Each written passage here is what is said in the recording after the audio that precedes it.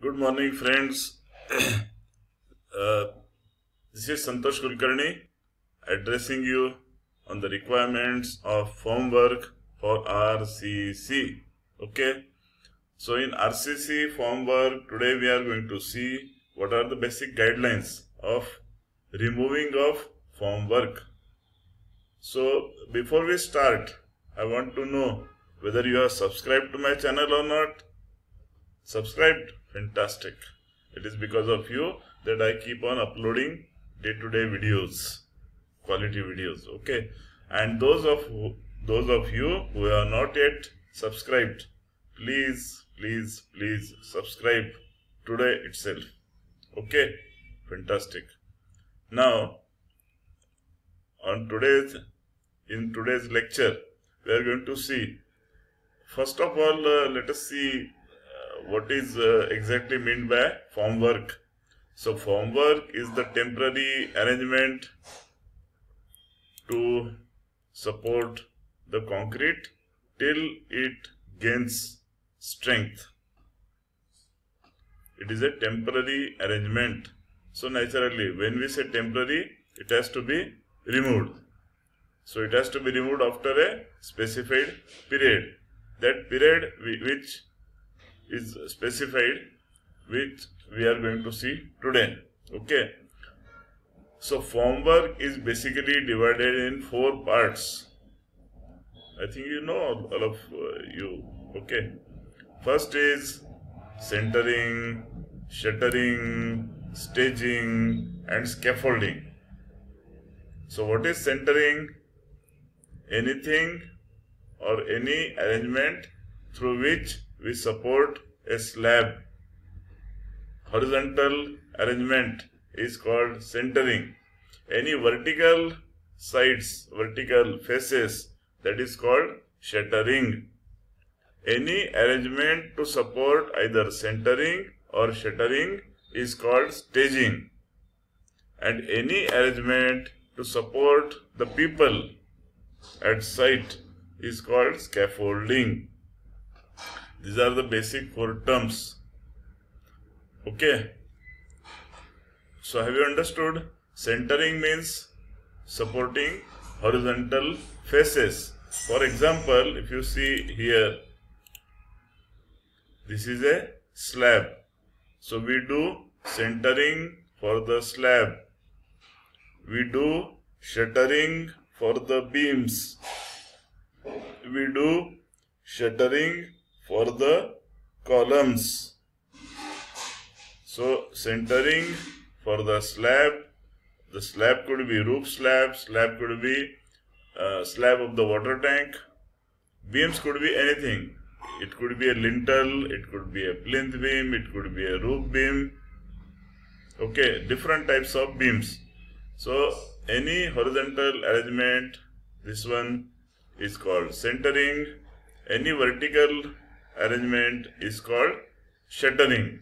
So we are looking at 2 different things, centering and shuttering. So what are the rules? What are the guidelines that we are going to see today? First is slabs. So imagine that the span of this slab is 3 meters. How much? 3 meters, which is less than 4.5 meters. That means you have to remember one important parameter, that is 4.5. Anything less than 4.5, anything more than 4.5 will have different guidelines.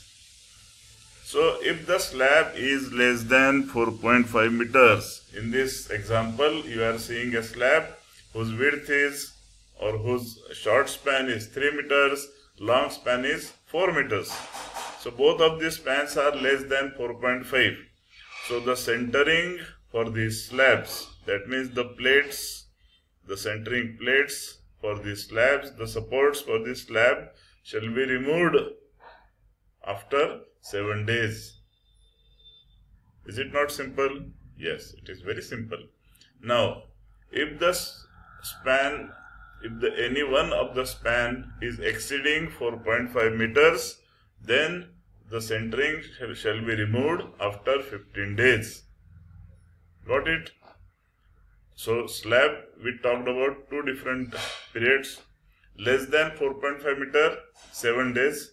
More than 4.5 meters, 15 days. Now same criteria when we go to beams will be like this. Any beam whose span is less than 4.5 meters, now here it is 4.5 meters, let us say. Then the shuttering of the beam shall be removed after 15 days. Any beam which is less than 4.5 meters, the supports, the shuttering shall be removed after 15 days. If the beam is more than 4.5 meters, the shuttering shall be removed after 21 days. So 15, 21. So again, let us repeat. In case of a slab, we use centering. In case of a beam, we use shuttering. Okay? Centering, shuttering. Now in case of slab or in case of centering, if it is less than 4.5 meters, we remove after 7 days. If it is more than 4.5 meters, we remove it after 15 days. In case of beams, what will happen? If it is less than 4.5 meters, we will remove the shuttering, the formwork after 15 days. But if the span is more than 4.5 meters, we will remove it after 21 days. Okay, so we spoke about centering and shuttering of the beams. Now when we talk about vertical sides or shuttering of the beams, this is the vertical sides. So all the vertical sides shall be removed after 24 hours.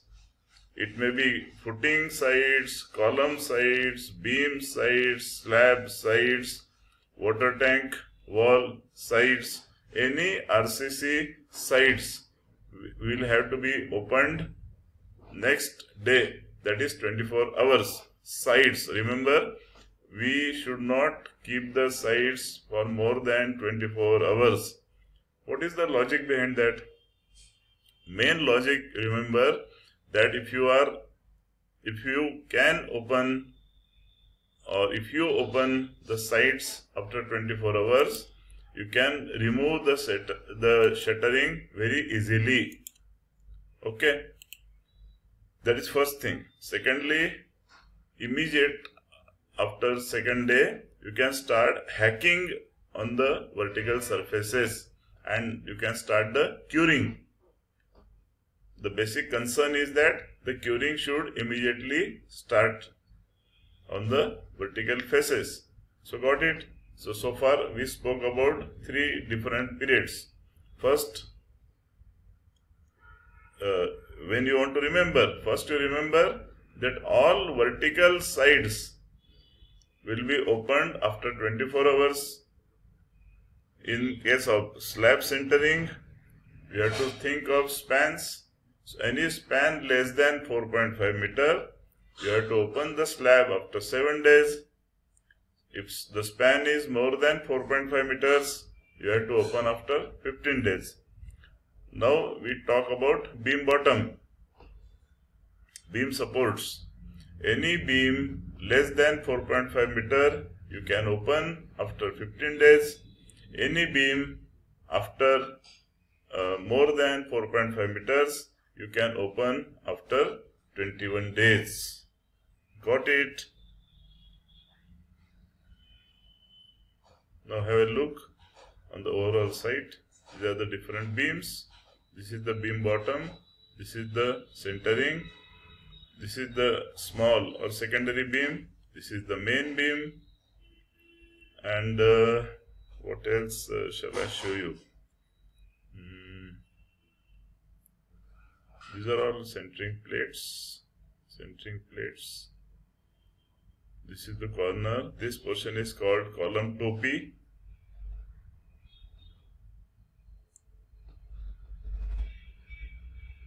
This is the overhang. All these are plates hacking has been done properly. Okay friends, so shall we stop here? So thank you so much. Hope you all liked the video, and if you are liked, please click on the like button. If you have got any queries, just write down on the below side comment portion. Okay, please share it to your colleagues and to other students, and in case of any difficulty, please write to me. Okay, thank you so much. Bye bye. Have a nice day. Take care. Bye.